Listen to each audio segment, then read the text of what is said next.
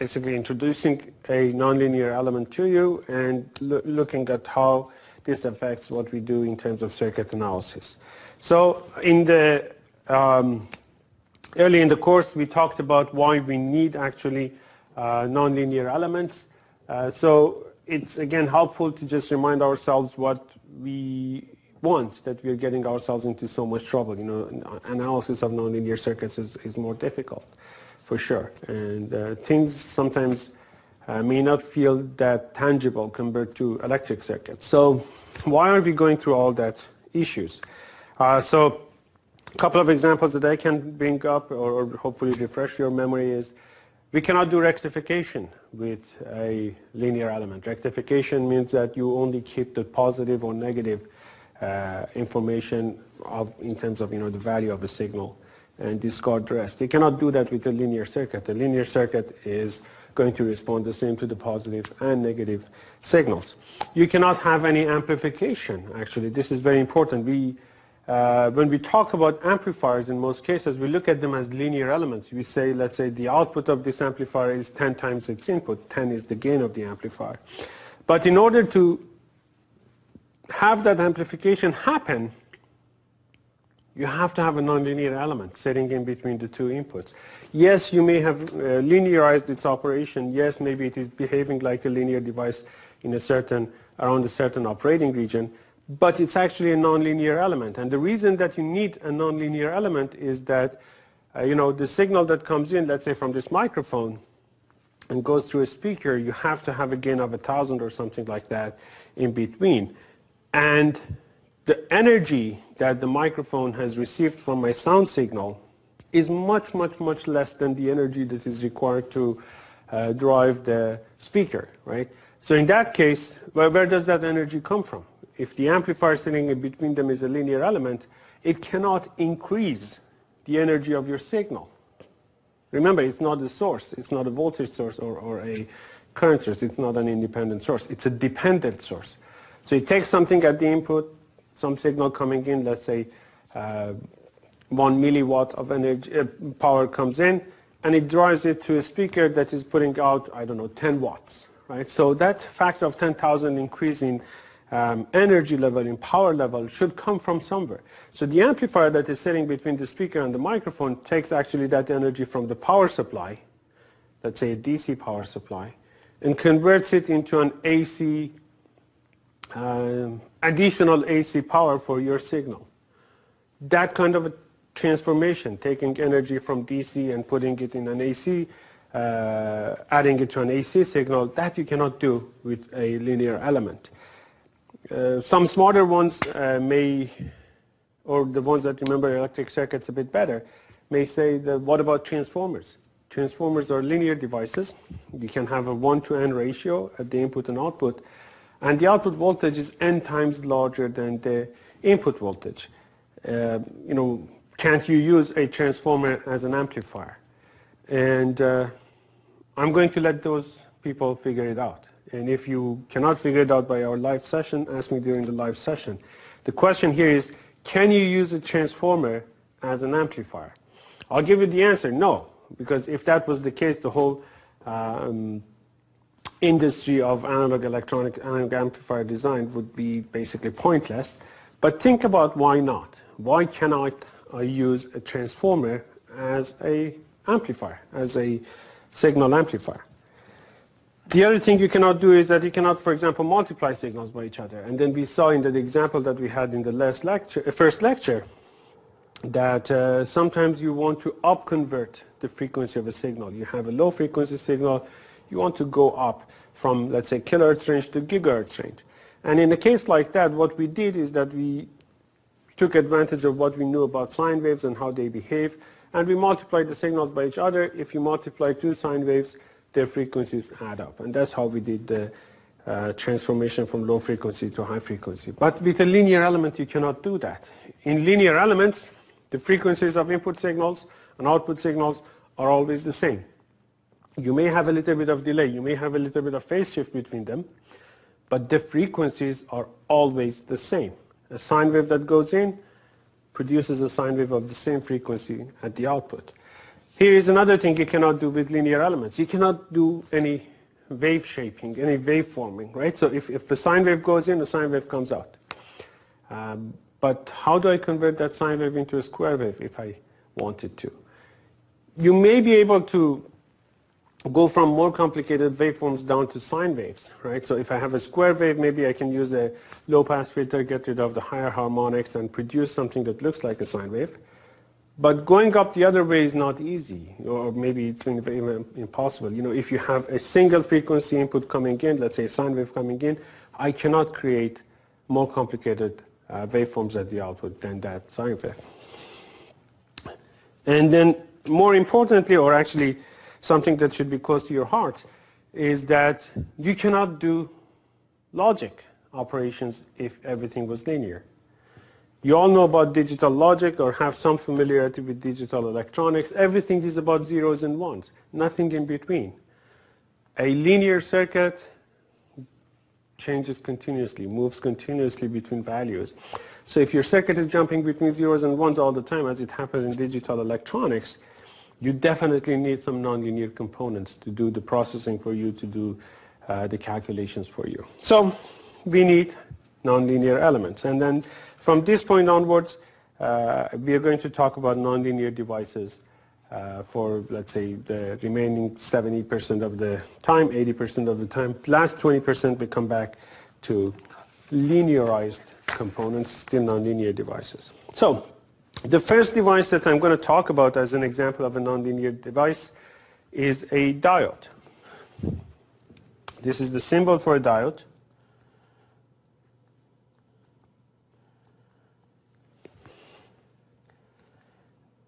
This is the convention for the voltage drop and current through the diode. So the direction of the current is the same as the direction of the arrow on the symbol. And the voltage drop is measured between the anode, I named the terminals, and cathode of the diode. It's a nonlinear device. So it actually responds to positive and negative voltages differently. Not all nonlinear devices are like that. So if you have, for example, a device whose nonlinearity is cubic, x cubed, it behaves the same to positive, responds the same way to positive and negative values. But diode is not like that. So we have indications of direction here. You can see the arrow here. Let me see if I can maybe highlight it. The arrow here points out to the direction of the current. This is how the current should flow through the diode. And with that taken in mind, I defined the voltage drop across the diode as shown here. So remember that we said you always choose the value of the current or the direction of the current and the direction of the potentials arbitrarily in circuits. For these electronic devices, we stick to convention. So that's how I define V diode, and that's how I expect ID to flow through the diode. So I have an anode, a cathode, and that's it. So how does a diode behave? I'm going to talk about an ideal diode now.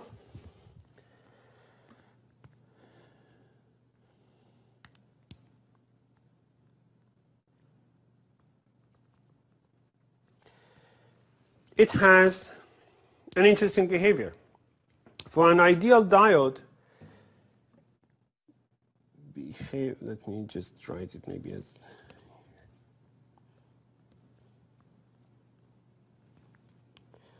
behaves differently based on the voltage current values. Behaves, well, 1 or let's say 0.1, bullet 0.1 as a short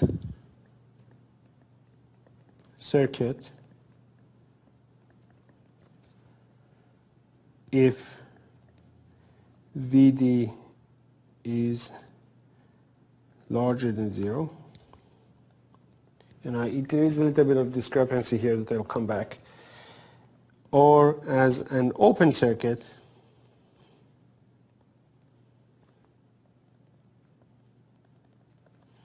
if VD is less than 0, right? So depending on the value of VD, and actually we're going to see that this is not really a good way to divide these two operating regions from each other. If VD tends to become positive, then it's a short circuit. It just connects the anode and cathode nodes in your circuit to each other, and it behaves like a short circuit. And if that happens, here's the issue here. If that happens, then VD is 0, right? So you will never have a positive VD, right? So, but the point here is that if VD tends to be larger than 0, then the two nodes connect to each other, you will have a short circuit. And remember, ID flows in the direction shown only. You cannot flow back into the diode. The path of the current going back here is blocked. It only lets the current flow one way. And if VD is negative, then you have an open circuit. So basically, you can take this diode out of your circuit, you replace it with an open circuit, and then you solve it if you know VD is going to be negative. Now, as I said, you cannot have a positive VD here for an ideal diode, because if VD becomes a tiniest amount larger than 0, you will have a short circuit, and from that point onwards, VD will always be 0. If I want to draw the input-output characteristic curve or IV characteristic curve for the ideal diode, let's just say this is ID versus VD. It's going to look like this. For all the negative voltages, I have 0 current, so I'm going to be lying on this axis.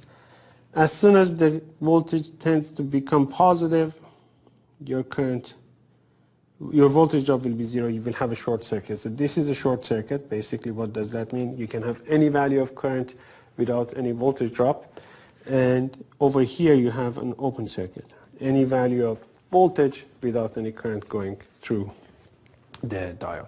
You can think of a diode as a pipe where, let's say, you have a flap here, and this flap, let's say, is held in place using a weak spring. So let's just say a very weak spring holds it in place.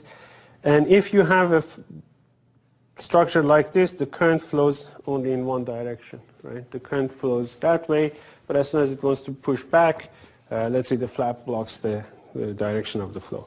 On the positive side, from left to right, the spring is weak enough that it relatively easily opens and let the current go through that pipe. So you can think about an ideal diode as a one-way pipe. Now, with that understanding, let's have a look at a couple of diode circuits. So let's look at a simple circuit like this. So one thing that is a bit inconvenient in that IV characteristic curve, as you can see, is that nothing really limits my current. I don't have too much of a problem with open circuit voltages. They don't cause too much damage. Remember, this is electronics. Your power supply is a 3-volt battery or let's say a 9-volt battery at max if you're rich. So it's like 9 volts. And with electronics, if you don't have inductors and some other funny components in your circuit, under normal conditions, I would say 99.9% of conditions, all the voltages that are produced in your circuit are going to be between your largest supply voltage, let's say 9, and ground. So everything is between 0 and 9. So I don't really care too much about that open circuit voltage. If it is 5 or 6 or 2, whatever that lies in between, is not really going to cause a lot of damage. It's not probably going to harm my devices. I'm not too concerned about it. But a lot of current can go through a path that is, let's say, has very, very little resistance. So, and that, I mean a lot by that, right? So for example, in the car battery, you only have 12 volts, but that 12-volt battery is producing hundreds of amps once you need to start a car. If you short circuit a 1.5-volt battery at home, and if you do it under dark conditions, you can actually see sparks fly, right? There's going to be a lot of current, even if the voltage drop is small. That lot of current causes a bunch of issues. First of all, I may damage something somewhere, things can get heat up, and I can actually create a hazardous situation. And it also drains my battery very, very quickly. So I usually am not too comfortable with devices that turn into short circuits on their own. So I usually want to limit that short circuit current somehow.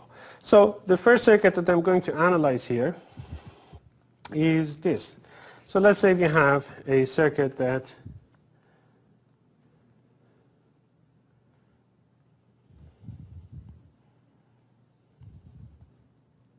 uses a resistor to limit the current. I have a voltage source and a diode here. And this is my circuit, right? Or I can stick to the electronic convention, get rid of that loop, put a ground connection here, a ground connection here. And let's say I want to study how V out changes as I increase V in. And this resistor here is there only to limit the current when the diode turns on. I don't want to have an infinite amount of current drawn from my resistor.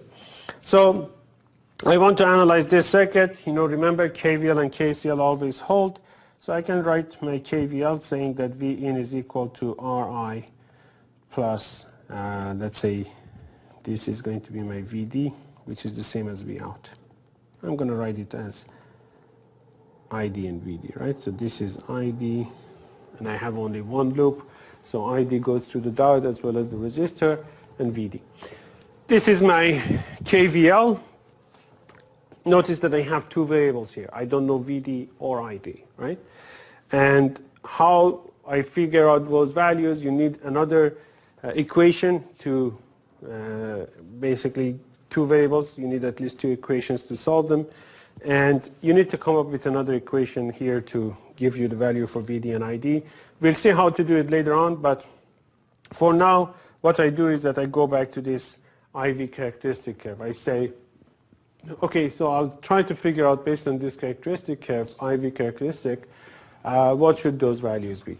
And in this case, for this problem, what I'm going to do is that I'm going to go from a very large negative value for EV in. So very large negative value depends on the context, but let's say it could be from -10, -100, -1,000,000, right? But from a very large negative value, start sweeping that voltage up and see what happens to my circuit.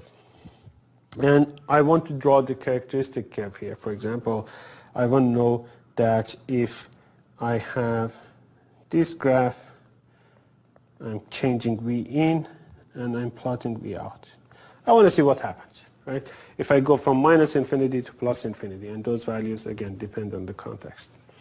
So case one, let's say V in is a very large negative value, -infinity, right? -100, -10, depends on the context, as I said. If that's the case, then you notice that I will have a more positive voltage at this end of my circuit, right? This end of my circuit, than this end, right? So the voltage on the left side of the resistor will be more negative than the voltage on the right side of the resistor. If that's the case, and I know for a resistor V is equal to IR, then the current through the resistor should flow in this direction, right? More negative voltage on the left side, the current should go towards the more negative voltage. And what is going to happen? Well, the diode that I have in that loop will not like it. The diode will block the current. The current cannot go up in the diode and through the resistor. And therefore, the diode will put the circuit in, will be in an open circuit mode or region. If the diode is off, when the current through a diode is 0, when it is behaving as an open circuit, we say the diode is off. If the current through the diode is non-zero, if the diode is conducting some current, we'll say the diode is on. The diode is off, therefore, the first thing that I know from that is ID will be 0, right? And then what is V out? Well, if ID is 0, there is no voltage drop across R. I can see right away from here, from this equation, that V out will be equal to V in. So for very large negative voltages, V out and V in will be equal, right? The diode is replaced with an open circuit. There is no voltage drop across the resistor, 0 current. and V out and V in will be equal. So let's say we are going to be, for very large negative voltages, this is going to look like this. This characteristic curve looks like this. And as long as the diode is off, this is going to be the situation, right? It doesn't matter what the input voltage is, -5, -10, -1 million. As long as the diode is off, there's no current, output and input will be zero. It will be equal. So that actually is a slope of 1. Now, how long will that happen? Well, for all negative voltages, that situation is going to be the same. As soon as we reach 0, something interesting will happen. So for all negative voltages, nothing is going to change. So this continues all the way to 0. As soon as you hit 0, something interesting happens. Now, as soon as your V in goes slightly positive, right? Now you have 0 voltage here, now you have a slightly more positive here, voltage here. The voltage on the left side of the resistor can now be more positive than the voltage on the right side of it. So the current, if everything else is okay, can actually flow in this direction. Will that be possible? Well, yes. Your diode will be happy to accommodate that current.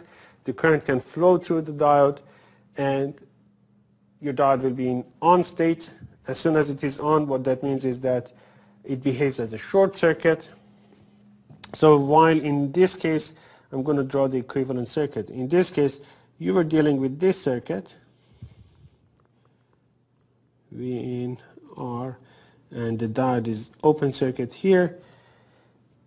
When V in becomes larger than 0, right, you're dealing with a new circuit. Your diode behaves as a short circuit, so I'm going to draw the diode here, but as a short circuit this time.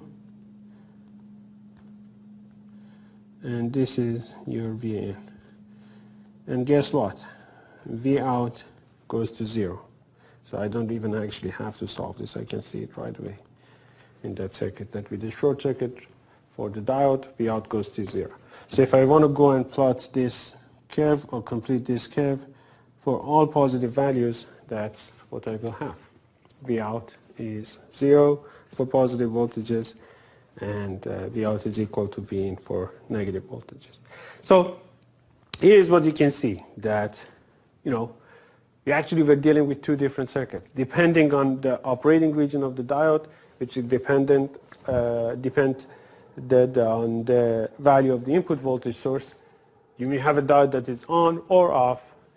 In either case, you're dealing with a new circuit. In one case, it was an open circuit there, so in other case, it was a short circuit. But once you knew the operating region of the diode, you're dealing with a linear circuit. The remaining is a linear circuit. You could solve it relatively easily, at least in this case. And this is going to repeat in all of these future lectures for us, right? So you're going to have different operating regions, and if you figure out the operating region of the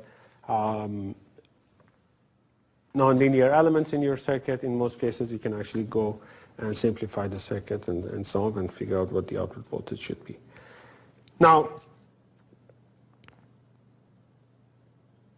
let's flip things a bit and look at the circuit. Well, actually it's the same circuit, but I'm going to look at it in a different way. Now I'm going to choose a slightly different configuration here. I put the diode up here now. The resistor down here. Again, remember I have a loop here, but I'm not going to draw the loops anymore. Right, so at least between the common nodes. This is my diode. This is V out.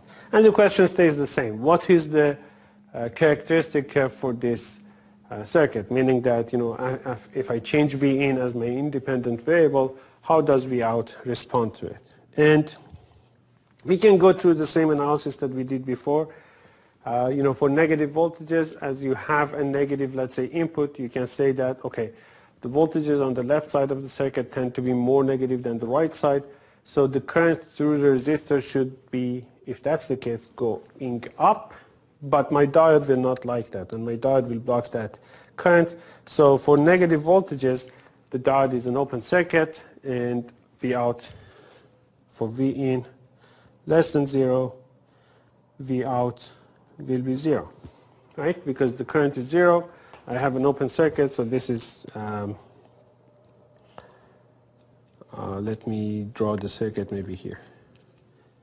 So this is my circuit, the diode is an open circuit, and V out will be 0. For V in larger than 0, now the current wants to flow in this direction, the diode will be happy to accommodate that, and you have this new circuit. And this is the same as what we saw before, right? So just the same analysis, same type of arguments here, and so for V in less than 0, V out, let me just write it in blue here, V out will be 0. For V in larger than 0, V out will be equal to V in, right? The short circuit for the diode makes V out the same as V in. And if I want to plot the input-output relationship or characteristic curve, this is how it's going to look like. V in, V out. For negative V in, V out is 0.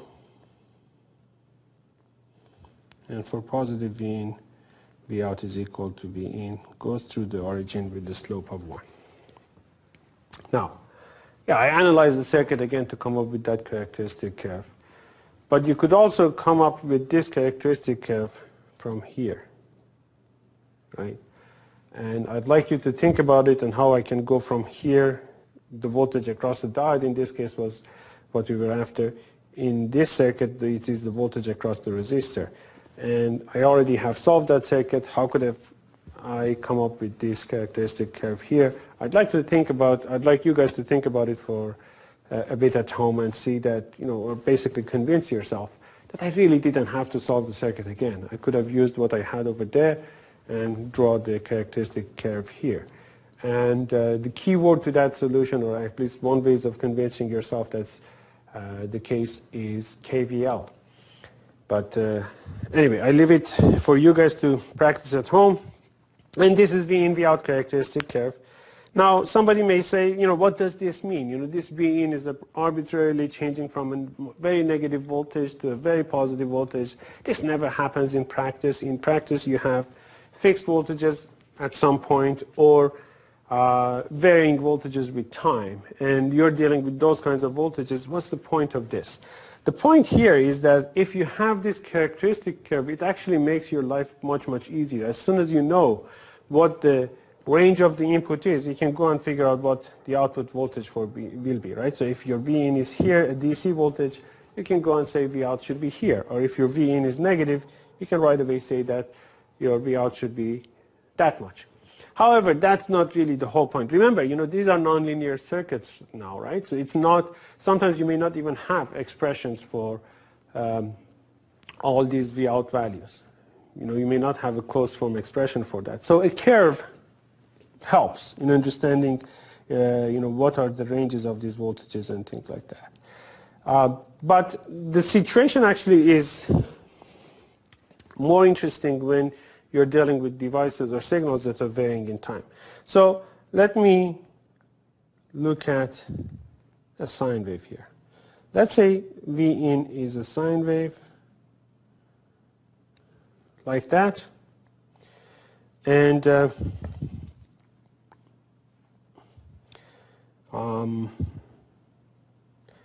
me use a little bit of color here now that we can.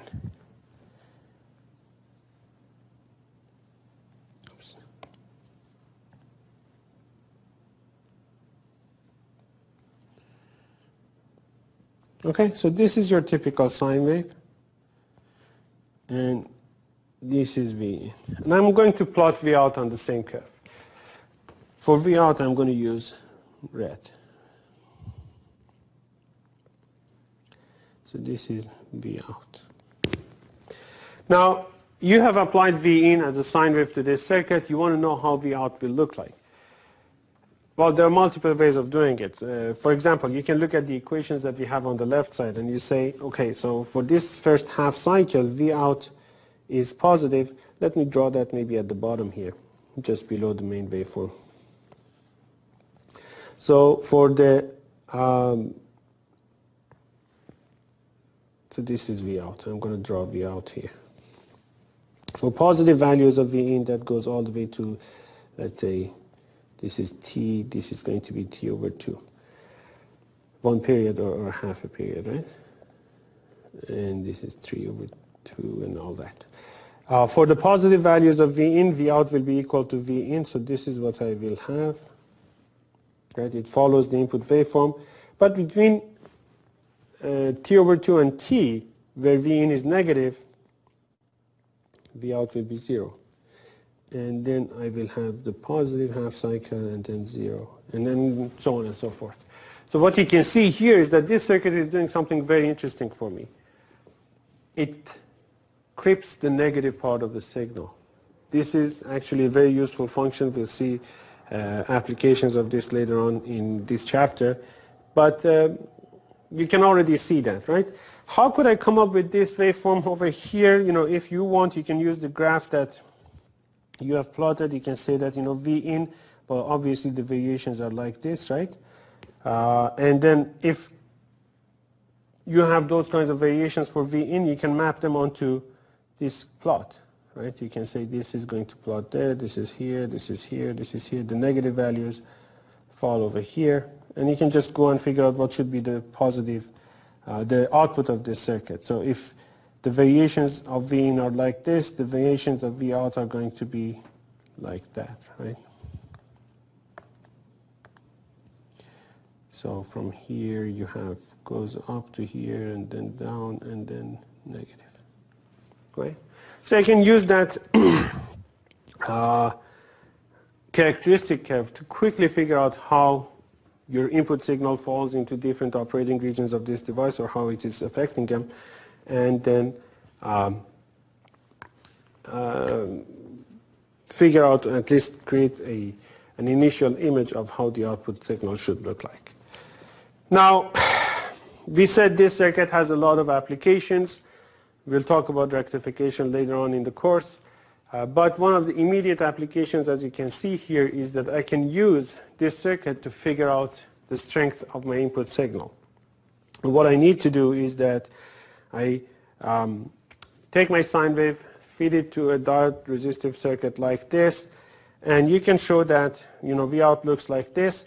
If you go and calculate the average of this signal at the output, so the average of this signal is probably going to fall something like this, right? So let's call it V average. The average of that signal, the DC value of that signal, is going to be proportional to the peak of that sine wave. So if this sine wave has a peak value of, let's say, Vp here, V average will be proportional to that. And you can use that, the average of that signal, as an indicator of the signal strength. So V average, so in order to calculate V average, you go over one period from 0 to T, divided by period, and you integrate the signal, so V out dt, right? And if I do that, well, I notice that I only have a signal during the first half of that period, so it's going to be 1 over T. So from 0 to T over 2, it's going to be, let's say, Vp sine omega t dt, plus from T over 2 to T, well, the output is 0, so it's 0 dt, right? And if you calculate this at the end of the story, you see the value, the integral is going to be Vp over pi, if you do the math.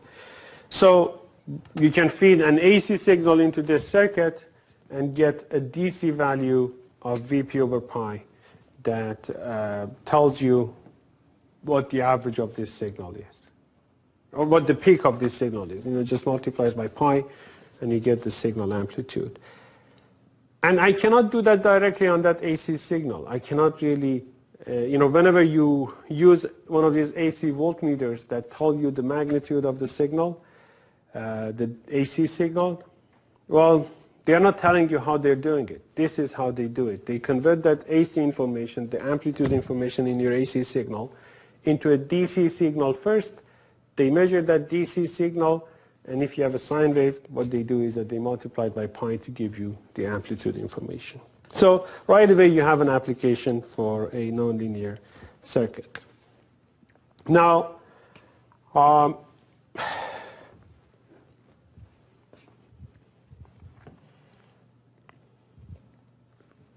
in order to solve diode circuits, so what we've seen so far is that you first have to figure out if the diode is on or off, if it is behaving as a short circuit or an open circuit, right?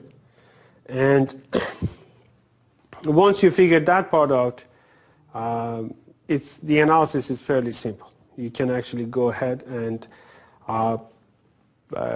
use the short circuit. If you have one diode, you will have a linear circuit left over, or use the open circuit and solve the circuit as such. So let's just go through one example here and see what we need to do in order to solve a basic circuit like this with two diodes now. With one diode, life is too easy.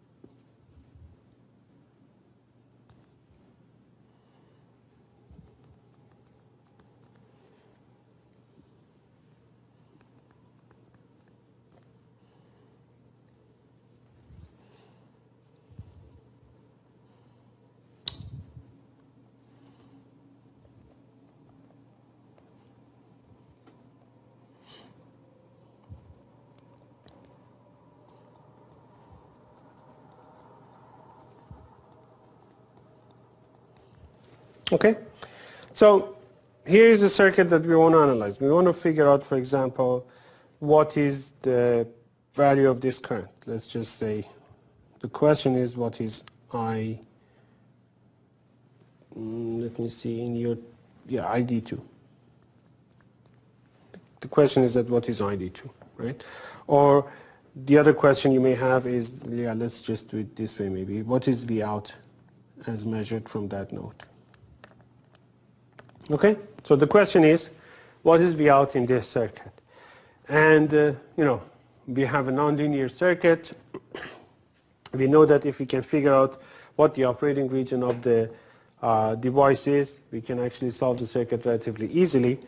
But we don't know, right? With these kind of limited values, if it was minus infinity or plus infinity, those voltages, it might have been easy. But right now, it's not really that clear to us what those voltages and currents might be. So to solve this circuit, I need to make a guess. I need to guess whether D1 and D2 are going to be on or off, solve the circuit, and check for inconsistencies in my assumption. So it's an initial assumption that I have that, let's say, D1 and D2 are both on.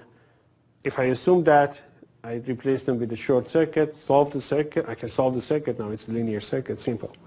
And I go and check if the initial assumption would hold. So let's go through that here. So I'm going to assume, let's say, for the sake of just keeping with the statements, I'm going to assume that D1 is on and D2 is also on. Okay? So if that's the case, this circuit simplifies to this. I replace D1 with the short circuit here, and D2 with the short circuit here. The rest of the circuit stays the same, right? So this is, I'm going to call this ID1. Maybe I just draw something here to remind myself that there was a diode. Here it's not a typical short circuit. And this is ID2. And this is the voltage that I'm interested in, right above the second diode. So this is 5 kilo ohms minus 10 and 10 kilo ohms here, and this was plus 10 volts. Okay, so if I make the assumption that both diodes are on, I reduce the circuit to this.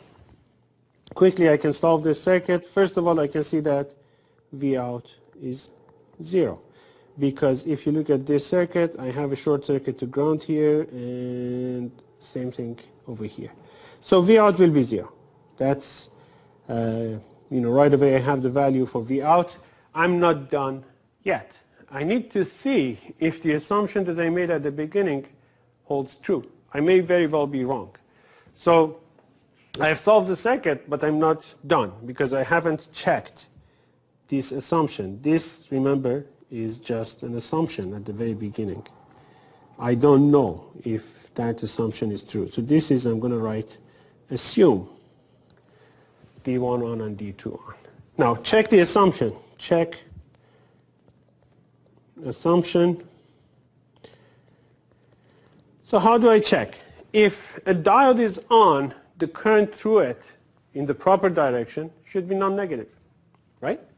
It could be 0, but it should definitely not be negative. So these currents, ID1 and ID2, which are the same in that graph here, should be positive. So ID1, let's calculate ID2 here. In this case, it's easier. ID2 is the voltage, is the current that goes through this 10K resistor. I have 10 volts up there, 0 volts at the bottom of the resistor. So ID2 is 10 minus 0 divided by the resistor value, 10 kilo ohm, and that gives you 1 milliamps. Okay? ID1, over here, this current through the 5K resistor, let's just call it I, is going to be ID1 plus ID2. But I is easy, so let's just call it, let's say, I1. I1 is easy to calculate because it's the current to a resistor. I know the voltage drop across resistor. So let's just calculate I1 first. I1 is 0 minus 10 divided by 5K, and that's 2 milliamps. Okay, so this resistor, this current, I1 is the voltage. You can find it by knowing the voltage drop across that 5K resistor. But I already know that I1 from KCL is equal to ID2 plus ID1. And knowing ID2, I can see that ID1 therefore is 1 milliamp. So ID2 is larger than 0, so D2 is on. ID1 I calculated here is larger than 0, so D1 is on. And therefore my assumption holds true. What I assumed at the beginning, that both diodes are on, seems to be the case. Now, let's look at the same circuit but slightly different voltages, or different configuration. So in this case, I'm going to put the 10K resistor down here, going to minus 10 volts. The other diode over here. But I switch the resistor here as well. I will have a 5K resistor up there, D1, D2, and my objective is still to find V out. Right? Same circuit, I just put the resistors upside down compared to the other one. Now in this case, what happens is that, again, you can make the assumption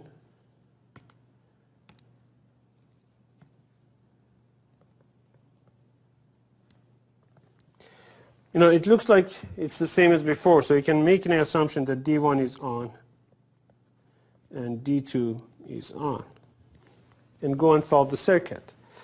And if you do that, so this is ID1 and ID2, we will have the same circuit as before. I'm not going to redraw that circuit again. But you can show that ID2 has to be 2 milliamps and ID1 has to be 1 milliamp. Just because if you have short circuits for two diodes, you have a ground potential in between them. So 0 volt at the top of minus 10K resistor and minus 10 at the bottom, so that's 1 milliamp. for